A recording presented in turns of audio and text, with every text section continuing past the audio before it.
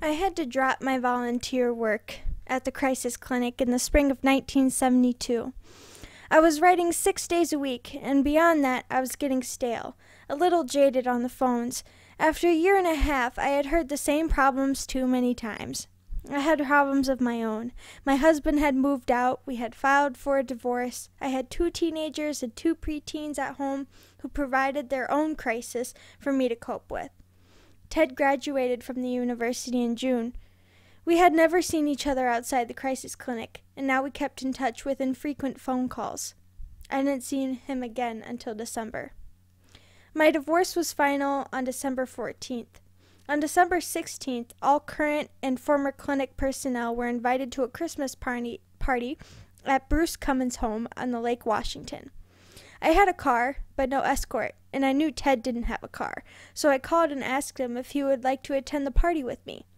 He seemed pleased, and I picked him up at the Rogers' rooming house on 12th NE. Freda Rogers smiled at me and called up the stairs to Ted.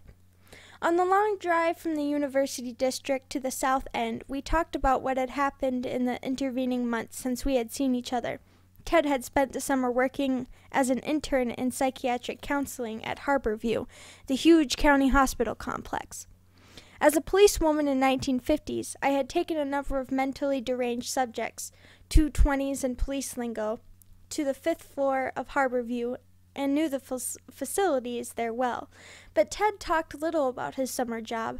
He was far more enthusiastic about his activities during the governor's campaign in the fall of 1972.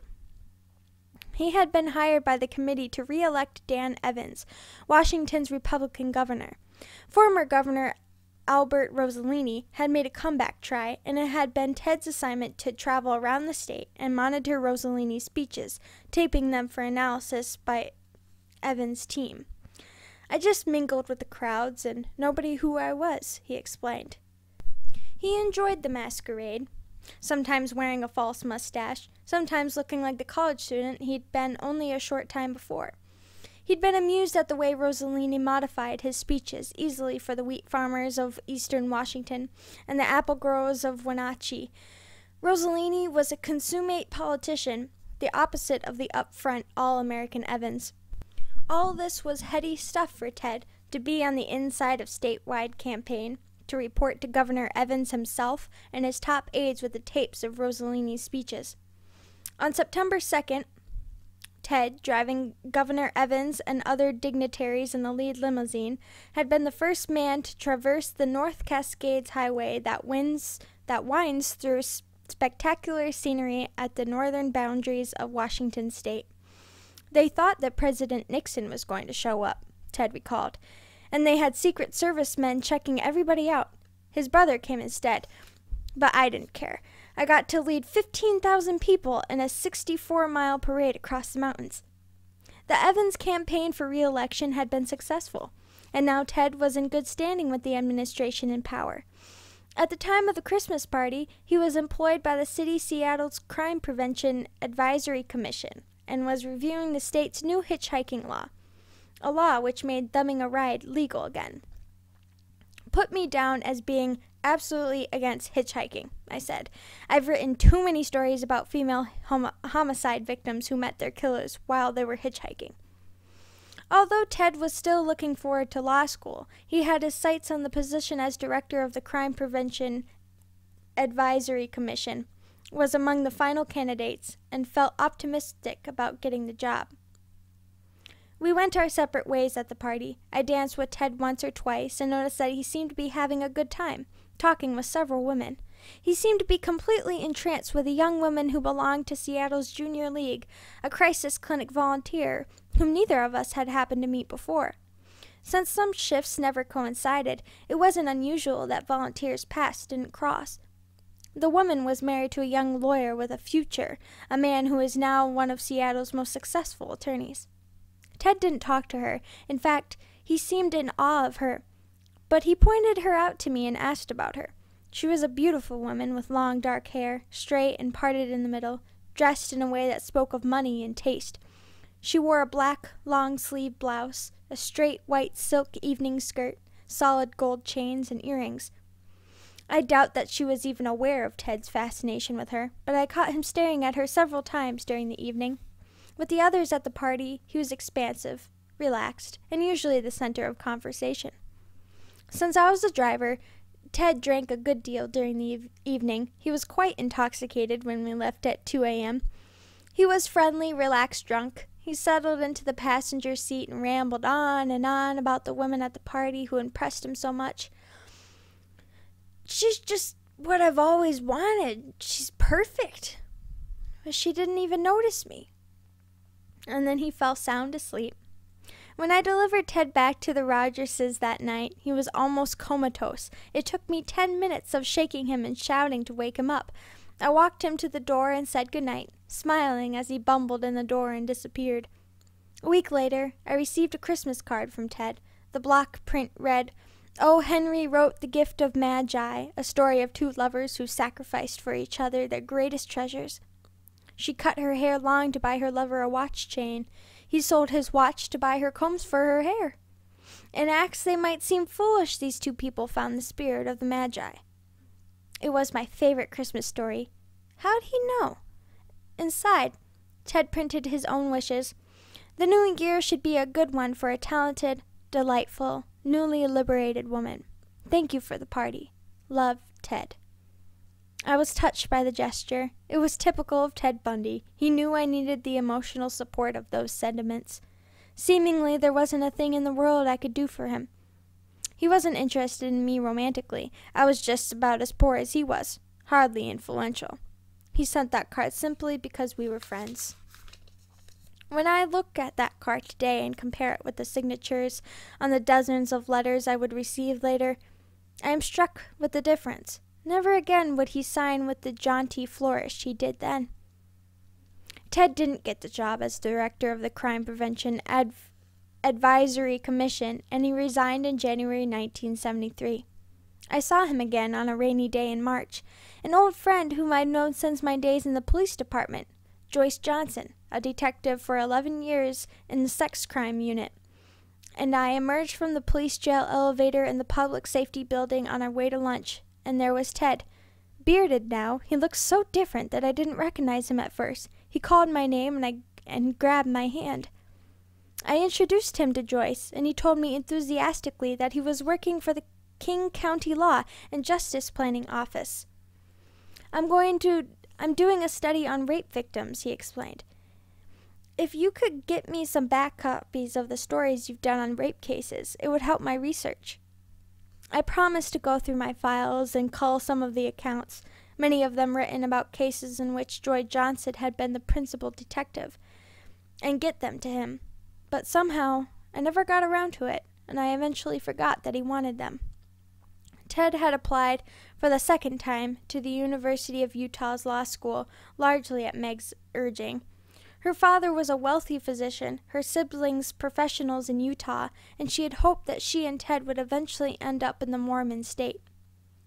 He was quickly accepted, although he had been rejected in a previous application to the University of Utah in 1972, despite his degree from the University of Washington with distinction.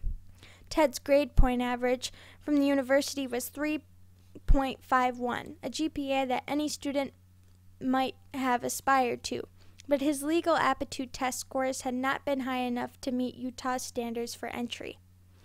In 1973, he bombarded the admissions department at Utah with letters of recommendation from professors and from Governor Dan Evans. Not content with the restrictions of a standard application form, he had resumes printed up listing his accomplishments since graduation from the University of Washington, and wrote a 6-page personal statement on his philosophies on law. It made an impressive packet. Under postgraduate employment, Ted listed, "Criminal Corrections Consultant, January 1973. Currently retained by the King County Office of Law and Justice, planning to identify recidivism rates for offenders who have been found guilty of misdemeanors and gross misdemeanors in the 12th County District Courts.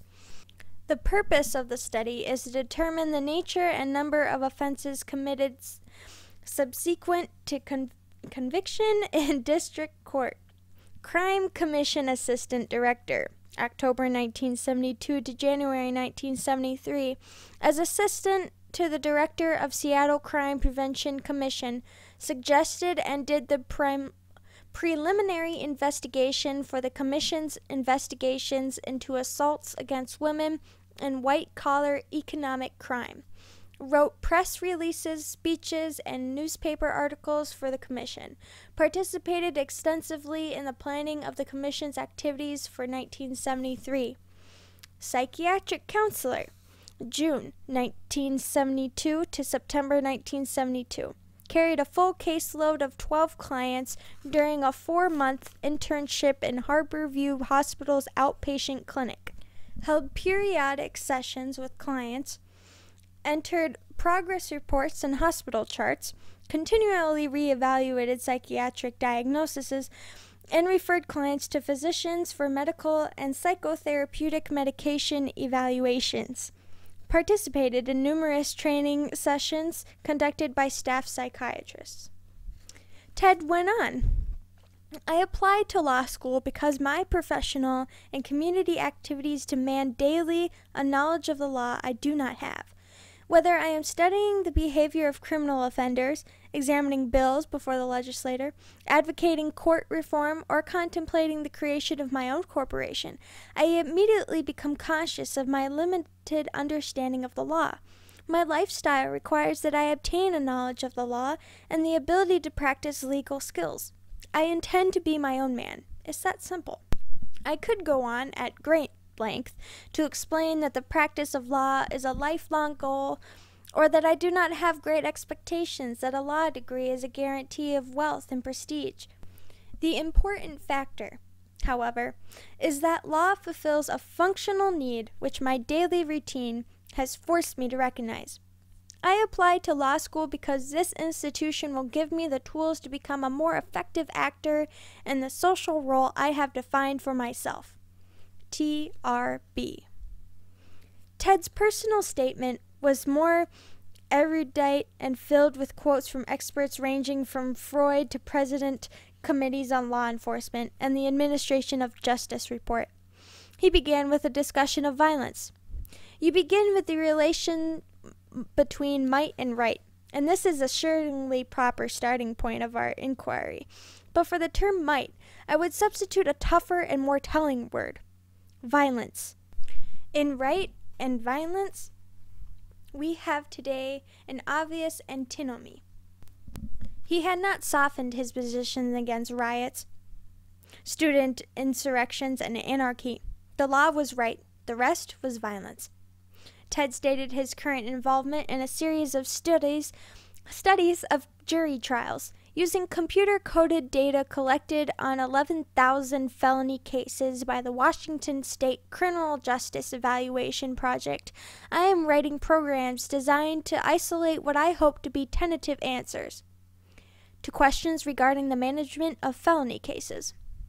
He talked of a study he had undertaken to equate the racial composition of a jury with its effect on the defendant. Ted's thoroughly impressive application to the University of Utah Law School in the early 1973 worked, and overshadowed his mediocre law school aptitude test scores. But oddly, he chose not to enter their law school in the fall of 1973, and the reason given to the dean of admissions was a curious lie. He wrote, quote-unquote, with sincere regret, a week before classes were to begin, that he had been injured severely in an automobile accident and was hospitalized. He explained that he had hoped that he would be physically strong enough to attend the fall quarter, but found he was not able to, apologizing for waiting so long to let the university know and saying he hoped that they would find someone to fill his place. In truth, Ted had been in an extremely minor accident, spraining his ankle, had not been hospitalized, and was in perfect condition. He had, however, wrecked Meg's car. Why he chose not to go to Utah in 1973 remains a mystery. There were discrepancies, too, in his almost flamboyant dossier. Both the study on rape that he had told me he was writing and the racial significance in jury composition study were only ideas. He had not actively begun work on either. Ted did begin law school in the fall of 1973 at the University of Puget Sound in his hometown Tacoma. He attended night classes on Mondays, Wednesdays, and Fridays, riding from the Rogers' roaming house to the UPS 26 miles south in a carpool with 3 other students. After the night classes, he often stopped for a few beers with his carpool members at the Creekwater Tavern.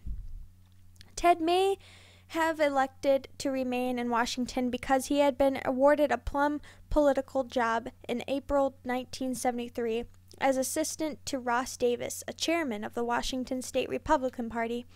His $1,000 a month salary was more money than he had ever made. The perks that come with the job were something that a man who had struggled for money and recognition most of his life would revel in. The use of a select credit card issued to the Republican Party, attendance at meetings with the big boys, and occasional use of a flashy car. There were statewide travel, with all the expenses paid. Davis and his wife thought highly of Ted. He ate dinner with their family at least once a week and often babysat for their children. Davis recalls Ted as smart, aggressive, exceptionally so, and a believer in the system.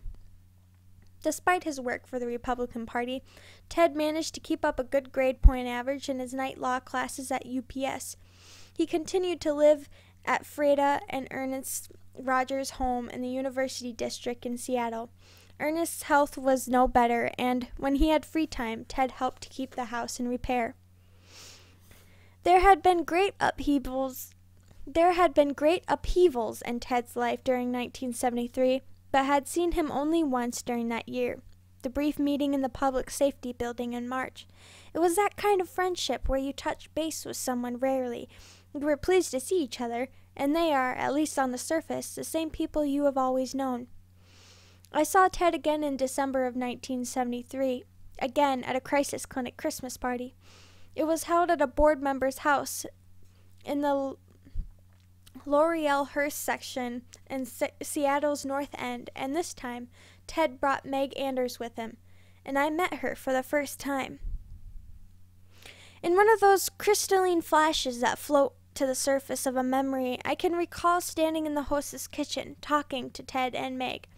Someone had placed a giant bowl of fried chicken wings on the counter. Ted munched on them as we talked. Ted had never described Meg to me. He had heard his detailed recollection of Stephanie Brooks' beauty, and I had seen his reaction to the tall, dark-haired woman at the last year's party. Meg was nothing like either of them. She seemed very small, very vulnerable, and her light brown hair overpowered her facial features. Clearly, she adored Ted, and she clung to him, too shy to mingle. I commented to Ted and I had attended the last crisis clinic Christmas party together, and her face lit up. "Really? It was you?" I nodded. I didn't have a date, and Ted didn't have a car, so we decided to pool our resources. Meg seemed vastly relieved. I was clearly no threat to her. A nice, middle-aged lady with a bunch of kids. I wondered then why he had let her agonize over it for a whole year, when he could easily have explained our friendship to her. I spent most of that evening talking with Meg because she seemed so intimidated by the mass of strangers milling around us.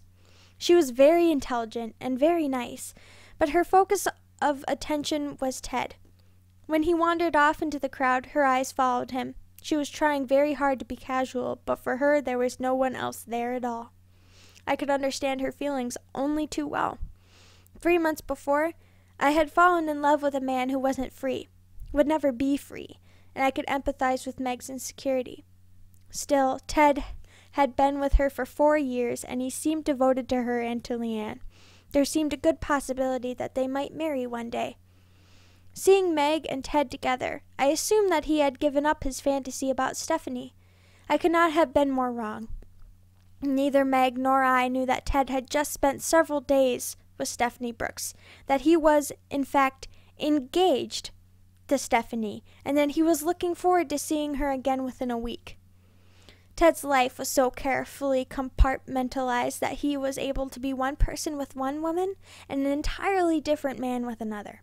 He moved in many circles, and most of his friends and associates knew nothing of the other areas in his life. When I said goodbye to Ted and Meg in December 1973, I truly didn't expect to see him again. Our bond had been through the crisis clinic, and we were both moving away from that group. I had no way of knowing that Ted Bundy would one day change my life profoundly. It would be almost 2 years before I heard from Ted again, and when I did, it would be under circumstances that would shock me more than anything ever has, or possibly ever will again. Most of us have harbored a fantasy wherein we return to confront a lost first love, and in that reunion we have become better looking, thinner, richer, utterly desirable, so desirable that our lost love realizes instantly that he has made a terrible mistake. It seldom occurs in real life, but it is a fantasy that helps to relieve the pain of rejection. Ted had tried once, in 1969, to reach out to Stephanie Brooks to rekindle a seemingly extinguished flame, and it hadn't worked. But by the late summer of 1973, Ted Bundy had begun to be somebody. He had worked, planned, groomed himself to be the kind of man that he thought Stephanie wanted. Although his relationship with Meg Anders had been steady and, to Meg, a committed one for 4 years, Ted had no one but Stephanie on his mind when he arrived in Sacramento on a business trip for the Washington Republican Party. He contacted Stephanie in San Francisco, and she was amazed at the changes 4 years had wrought in him. Where he had been a boy, uncertain and wavering, with no foreseeable prospects, he was now urban, smooth, and confident. He was nearly 27, and he seemed to have become an imposing figure in political circles in Washington state. When they went out to dinner, she marveled at his new maturity, the deft manner with which he dealt with the waiter. It was a memorable evening, and when it was over, Stephanie agreed readily to make a trip soon to Seattle to visit him, to talk about the future might hold for them. He did not mention Meg. He seemed as free to make a commitment as Stephanie was.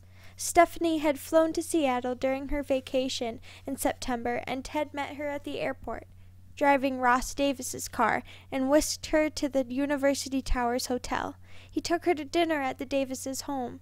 The Davises seemed to approve heartily of her, and she didn't demur when he had introduced her as his fiancée. Ted had arranged for a weekend in a condominium at El Pinto on Snoqualmie Pass, and still using Davis's car, he drove them to the Cascade Pass, up through the same mountain foothills they'd traversed when they'd gone on skiing trips in their college days. Looking at the luxurious accommodations, she wondered how he paid for it, but he explained that the condo belonged to a friend of a friend. It was an idyllic time. Ted was talking marriage seriously, and Stephanie was listening. She had fallen in love with him, a love that was much stronger than the feeling she had had for him in the college romance. She was confident that they would be married within the year. She would work to pay his way through law school. Back at the Davises' home, Stephanie and Ted posed for a picture together, smiling, their arms around each other, and then Mrs. Davis drove her to the airport for a flight to San Francisco, as Ted had an important political meeting to attend. Stephanie flew back to Seattle in December 1973 and spent a few days with Ted in the apartment of a lawyer friend of his who was in Hawaii. Then she went farther north to Vancouver, BC, to spend Christmas with friends. She was very happy. They would be together again for several days after Christmas, and she was sure they could firm up their wedding plans then. Ted then, even as he introduced me to Meg at that Christmas party in 1973, had apparently been marking time until Stephanie returned. During those last days of 1973, Ted wined and dined Stephanie royally. He took her to Tai Tung's, the Chinese restaurant in the International District where they had eaten during their first courtship. He took her to Ruby Chow's, a posh Oriental restaurant run by a Seattle City Councilwoman, telling her that Ruby was a good friend of his. But something had changed. Ted was evasive about marriage plans. He told her that he had become involved with another woman, a woman who had had an abortion because of him. That's over, but she calls every so often and just don't think it's going to work out for us. Stephanie was stunned. Ted told her he was trying to get loose of this other girl, a girl whose name he never mentioned, but that things were just too complicated. Where he had been so loving and affectionate, he now seemed cold and distant. They had such little time to spend together, and yet he left her alone for an entire day while he worked on a project at school that she felt sure could have waited. He didn't buy her anything at all for Christmas, although he showed her an expensive chess set that he bought for his lawyer friend. She had brought him an expensive Indian print and bow tie, but he showed little enthusiasm for her gifts. His love-making, which had been ardent, had become perfunctory, where what she had termed Mr. Cool performance, rather than a spontaneous show of passion. In fact, she felt he was no longer attracted to her at all. Stephanie wanted to talk about it, to talk about their plans, but Ted's conversation was a bitter diatribe about his family. He talked about his illegitimacy, stressing over and over that Johnny Bundy wasn't his father, wasn't very bright, and didn't make very much money. He seemed angry at his mother because she had never talked to him about his real father. He was scornful of what he called the lack of IQ of the whole Bundy clan. The only member of the extended family that he seemed to care about was his grandfather Cowell. But the old man was dead, leaving Ted with no one. Something had happened to change Ted's whole attitude towards her. And Stephanie was a very confused and upset woman when she flew back to California on January 2nd, 1974.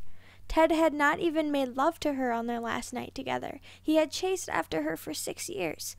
Now he seemed uninterested, almost hostile. She had thought they were engaged, and yet he had acted as if he could hardly wait to get rid of her. Back in California, she waited for a call or a letter from him, something that might explain his radical change of heart. But there was nothing. Finally, she went to a counselor to try to sort out her feelings. "I don't think he loves me. It seems as though he just stopped loving me." The counselor suggested that she write to Ted, and she did, saying that she had questions that had been unanswered. Ted didn't answer that letter. In mid-February, Stephanie called Ted. She was angry and hurt, and she started to yell at him for dropping her without as much as an explanation. His voice was flat, calm, and he said, "Stephanie, I have no idea what you mean." Stephanie heard the phone click, and the line went dead. At length, she concluded that Ted's high-power courtship in the latter part of 1973 had been deliberately planned, that he had waited all those years to be in a position where he could make her fall in love with him, just so that he could drop her, reject her, as she had rejected him. In September 1974, she wrote to a friend, "I don't know what happened. He changed so completely. I escaped by the skin of my teeth. When I think of his cold and calculating manner, I shudder." She was never to have an explanation. She never heard from him again, and married someone else at Christmas, 1974.